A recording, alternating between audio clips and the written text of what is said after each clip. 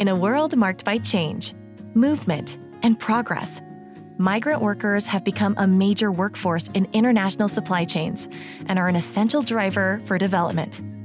With this comes the need to ensure their rights are protected and their dignity respected throughout their entire labor migration journey. Welcome to IOM's Migration, Business, and Human Rights Program in Asia, an initiative dedicated to advancing corporate responsibility and safeguarding the rights of migrant workers in global supply chains. In 2019, 169 million people migrated across borders in search of opportunities and a better life. These individuals form the backbone of many businesses across the globe.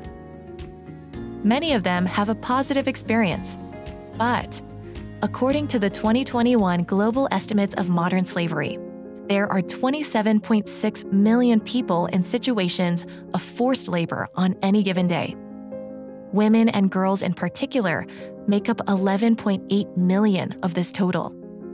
These are the same people who work hard in your businesses, take care of your citizens, and contribute to your economy.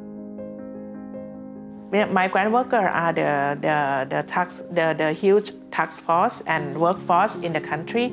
So they also contribute to our economic growth as well. So they are part of the success of the country. So I think we have to focus and also provide good protection to them. To safeguard the rights and well-being of this vital workforce, we collaborate with the whole business sector, governments, and civil society organizations. Everyone plays a part. There's a strong role for the company to play in supporting workers in accessing their rights.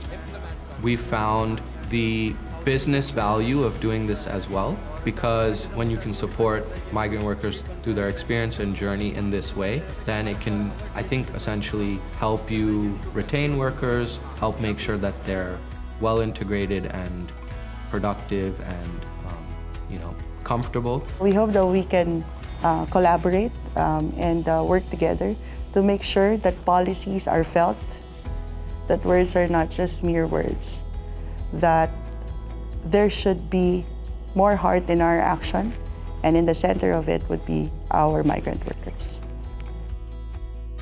Together, with our stakeholders, we aim to achieve positive and sustainable change. How do we do it? By following the 3 pillars of the United Nations Guiding Principles on Business and Human Rights, UNGPs: protect, respect, and remedy. That is, all states have the duty to protect human rights, and all businesses have a responsibility to respect them. And together, they have the duty to provide remedy if human rights are violated. This is achieved through our technical support and activities, such as capacity building, research, advocacy, information sharing, and consultations. These actions and accomplishments are the driving forces for transformative change. All of these outcomes ensure we achieve our overall objective, that all migrant workers within supply chains in Asia experience full respect for their human and labor rights. At IOM, join us as we work together to improve business practices, enhance regular labor migration pathways, and make migration work for all.